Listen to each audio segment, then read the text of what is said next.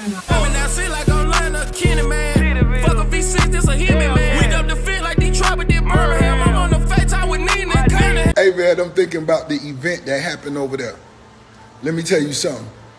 When the first dude stepped up to Rose, the little short fat one that looked like Bam Bam Bigelow from wrestling, when he stepped up, and then I squat down in his eyes and told him what I said.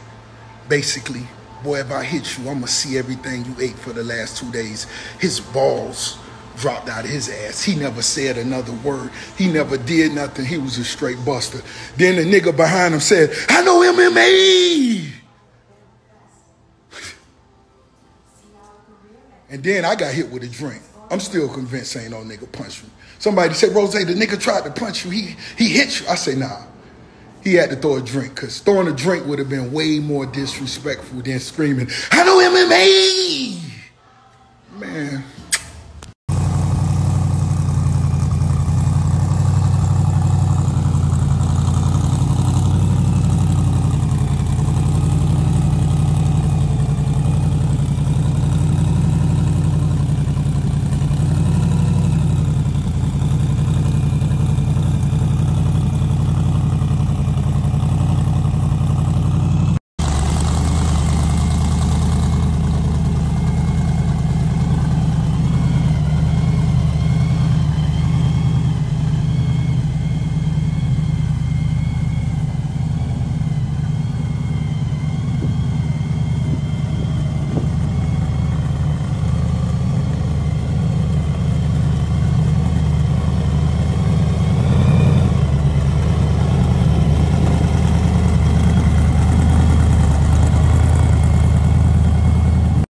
It's the 4th.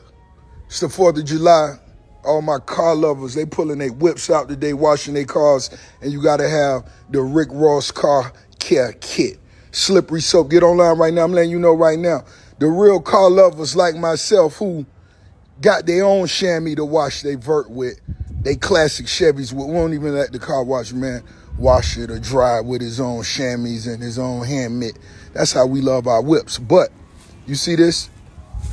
It's the wheel cleaner. You can't put nothing else on your wheels, guys, if it ain't this right there. This is customly made for this. Get online right now. Slippery soap right now.